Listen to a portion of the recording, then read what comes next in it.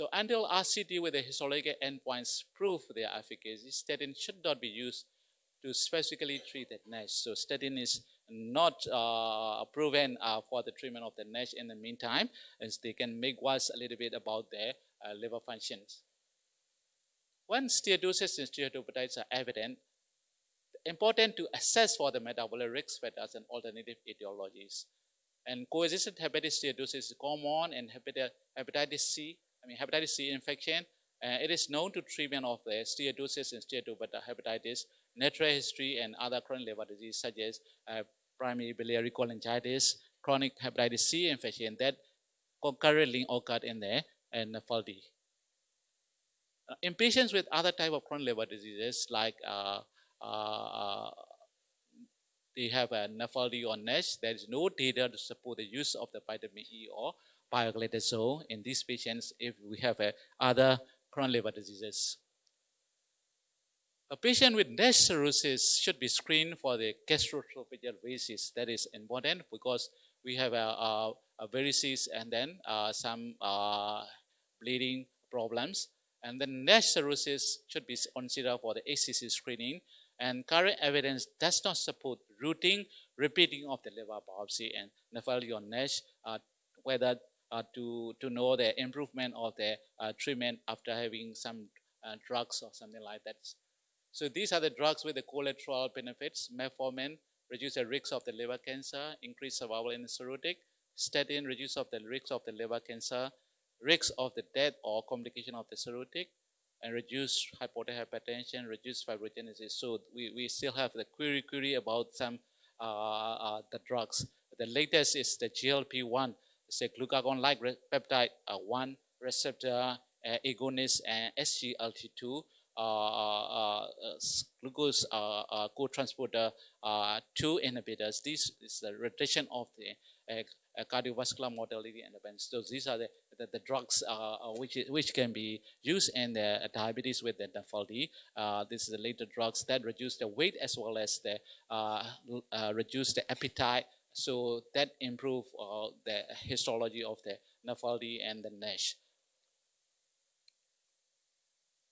So there are a lot of the drugs, the first generation farneside X receptor and PPER agonists. We have obeticholic acid, senicrivirox.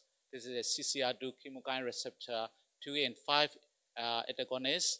We have elafibranor. This is a PPER alpha and delta agonist. We have a selonsertib. This is a apoptosis signal kinase receptor 1 agonist, etc. So there are a lot of novel drugs which are trying in the phase 3 trial. Probably, I think, obeticholic have proven by the FDA and marketed in the meantime. So a lot of metabolic regulators, second generation FSR agonists, FGF19, FGF21, ACC inhibitor, SCD1 inhibitor, GLP-1 agonists, and then anti-inflammatory agents like CCR2, CCR5 receptor blocker, selonsertib, VAP1 inhibitor, or thymomimetics, and anti-endotoxin compounds, and VLX 103. So probably next 2 or 3 years, we can definitely say these drugs are useful for the treatment of the NASH or the NAFLD. But in the meantime, I have already mentioned about that. Only the lifestyle modification, weight reduction, and the exercise, these are very important for the management of the NAFLD and NASH.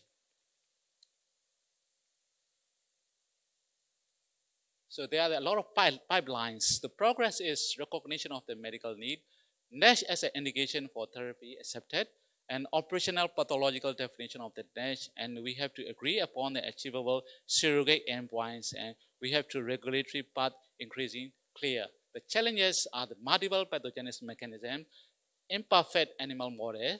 We have non-invasive POP trials, trials with the liver biopsy, surrogate for the heart outcomes, and surrogate for the patient's response therapy. So a little bit difficult in the improvement and the treatment of the drugs. The drugs are still doing the trials and not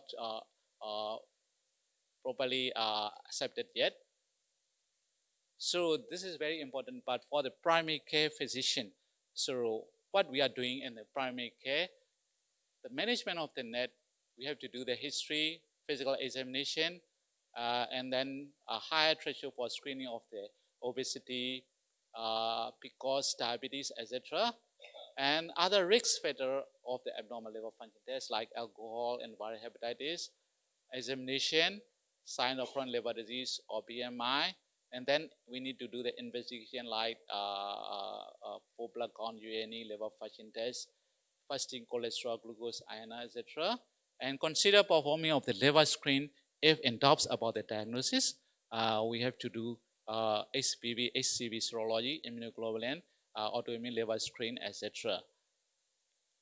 And then we have to do the ultrasound abdomen for the fatty infiltration.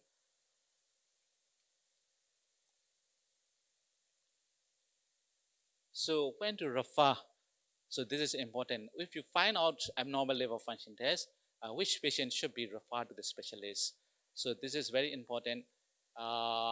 Actually, this is my last slide. And at any patient with a clinical, biochemical, or radiological signs of liver cirrhosis, you should refer to this patient to the specialist. And any patients in whom there is any doubt about the diagnosis of the NAFLD, if you are not sure about the NAFLD, we need to do some more complicated tests. You should refer to this patient to the specialist. And any patients who liver function tests fail to normalize with the weight loss. Although the weight loss definitely improve the liver cirrhosis, hepatitis, but the weight loss cannot fulfill the normalization of the LFT. You should refer this patient to the specialist because there are some other coincidental pathology or the diseases. So any patients who, despite above the management option, fail to lose weight, immune liver biopsy or fibroscan scan is indicated.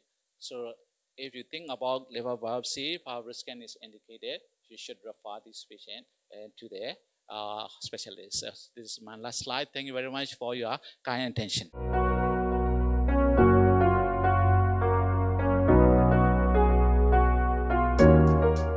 Zifam, caring for well-being.